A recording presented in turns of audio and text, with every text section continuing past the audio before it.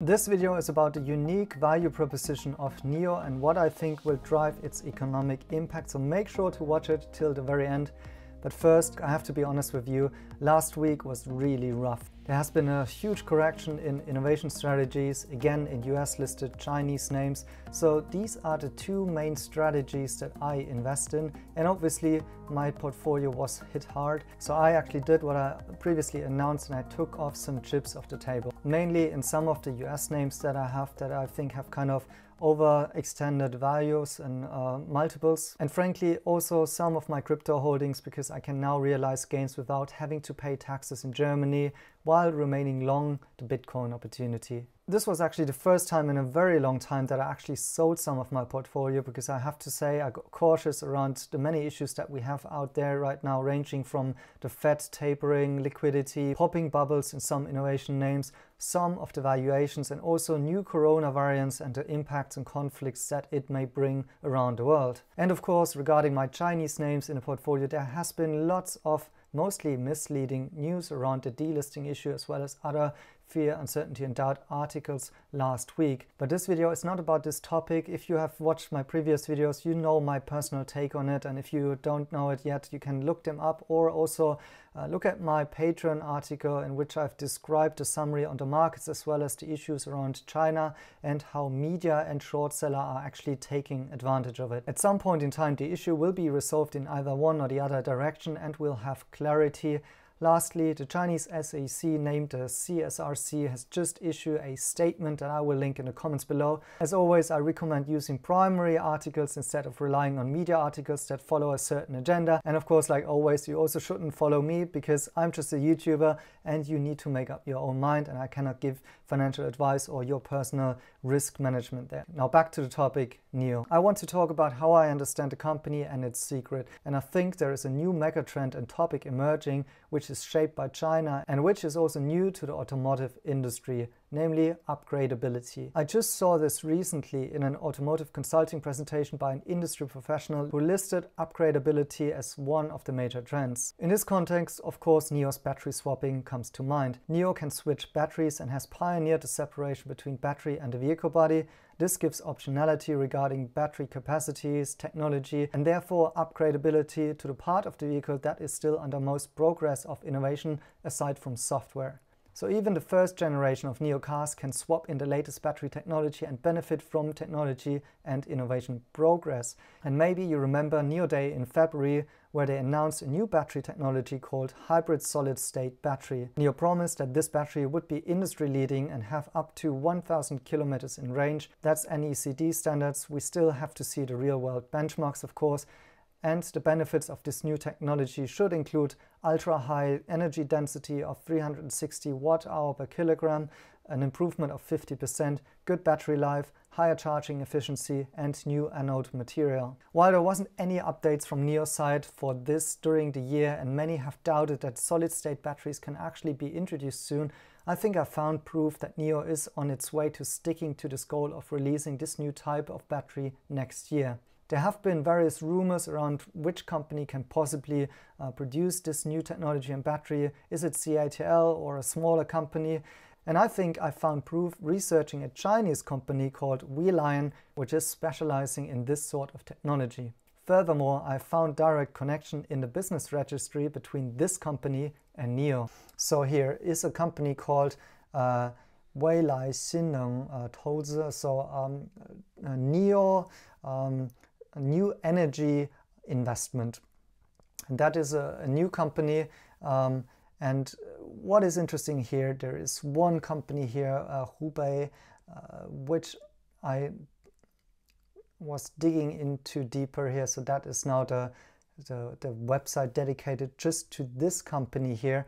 And so this Hubei Jiangjie Equity Investment Partnership and so on has actually a stake in this Valuation battery company. So this is the Valuation, this battery manufacturer, and here you can see in the shareholders that there is this company that I've just researched before, number 17. That shareholder here is the exact same company in which has this connection to this NIO new energy investment here. And that means there is a direct sort of investment relationship between this battery company and NIO. And that for me is a very strong hint that this might actually be the company who will be producing the solid-state batteries for NIO. So NIO appears to be invested through a subsidiary and is owning a stake in this battery manufacturer, which has patents, and these patents are exactly matching the description in the presentation of NIO Day. To double check, I approached one of their company members on LinkedIn and tried to confirm whether or not they work for NIO on the hybrid solid-state battery. While the employee wouldn't confirm it due to confidentiality, the data of the batteries he mentioned, as well as the time plan, did fit exactly to what NIO proposed. Most importantly, he stated that they are building a manufacturing site right now and even told me the gigawatt-hour capacity, which I'll keep private for now. But my takeaway is that this would fit a ramp of the ET7 and a first rollout to the users by the end of 2022. When Li Bin was asked about the status of this battery, he confirmed to be confident for the launch and the rollout next year. So this is just an example of a new technology that will be first available to their newest flagship, the ET7, but also to all of the existing fleet users later on, given the benefits of the battery swapping. So why is all of this important? Well, the magic word is customer lifetime value. Maybe you know that I have a background in e-commerce, and that's maybe the way why I think about NIO the way I do. NIO to me is not a car manufacturer, it is a platform internet business.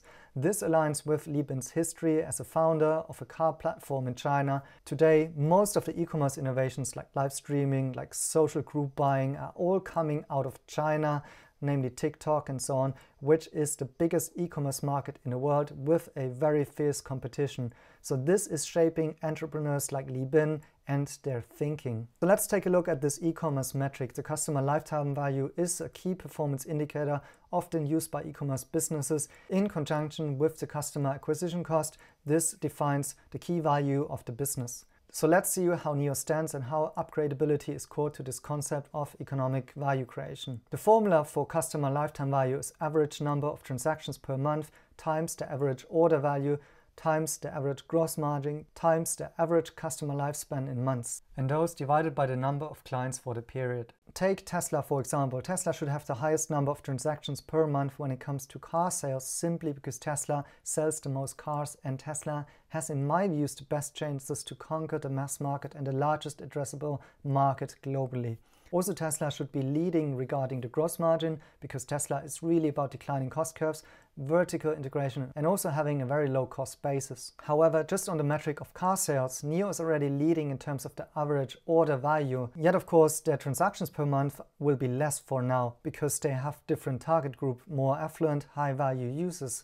Yet, I would argue that NIO can increase the average numbers of transactions later on through, first, the NIO Live business, which brings in monthly revenue streams that are not dependent on car sales, so creating more transactions aside from car sales in the area of e-commerce and other service businesses like the battery swapping, and also by entering some lower tier market segments at a later stage, for example the new ET5 or other mass market targeted cars that may be released later, and thereby also increasing the number of transactions on the car sales side. In addition, while NIO may not be leading on the gross margin, still their target is 25%, which is very good in the industry, and given their higher average order value, the absolute amount of cash flow will be higher than for other companies. And last but not least, the differentiator will be the average customer lifespan in conjunction with the average number of transactions per month. Upgradability, battery as a service, and e-commerce are leading to more frequent transactions of already acquired users and a higher customer retention. These are very important metrics for internet businesses. Even if you are one of the first customers of NIO, you don't have to worry about if you bought the cheapest 70 kWh battery back then. You could simply upgrade to the newest battery, the hybrid solid-state battery, when it is being rolled out. Yes, you would have to pay a fee for that, which is good for NIO, but there's no need to sell your vehicle body, which is perfectly fine in shape, in order just to upgrade to the latest technology. And over this weekend, NIO announced that they will take the concept even further. One of their design chiefs was making a presentation at a supplier forum in China, speaking about how NIO designs their car platform for upgradability. This means that hardware components are modularized, similar to the battery pack, and are integrated by NIO on the hardware and software side for a simpler and easier upgradability. He mentioned how the latest 2.0 platform on which the newer models like the ET7 will be released and the next platforms are actually carrying this design philosophy. Furthermore, the NIO president just announced that they will start rolling out hardware upgrades to existing fleet users beginning early next year. This means users can purchase upgrade packages including 5G connectivity, new screens, new cameras, new sensors as an upgrade package. NIO takes care of the upgrade and the software integration.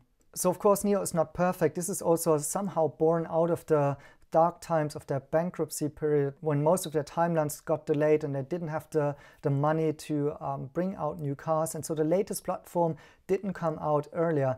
But again, the design principle seems to be established very early on, and importantly, all of this pays into each of the variables of the customer lifetime value. So the higher the customer lifetime value, the higher the cash flows, the more valuable the business will be. So the NIO concept and ecosystem here is unique in the automotive industry, and battery swapping is key to the design principle of the company. So whilst some argue that NIO houses, NIO Life and battery swapping are just nice to have costly ideas for pampering the NIO customers, I'd argue that the economic benefits of this ecosystem will be very hard to beat over time.